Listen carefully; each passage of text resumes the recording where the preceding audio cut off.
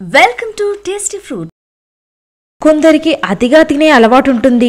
అలా తినడం వల్ల కొన్నిసార్లు మనకు సంతృప్తినిచ్చినా కొన్నిసార్లు అది ఫుడ్ పాయిజన్కు దారితీసే అవకాశాలు ఉన్నాయి. ఫుడ్ పాయిజన్ అయినప్పుడు వాంతులు విరోచనాలు అవుతాయి. వీటి నుండి ఉపశమనం పొందాలంటే వెంటనే ఈ చిన్న చిట్కాలు పాటించండి. కడుపులో వికారంగా ఉన్నప్పుడు కొంచెం జీలకర్రను నమలండి. ఆ రసాన్ని మింగితే మంచి ఫలితం ఉంటుంది.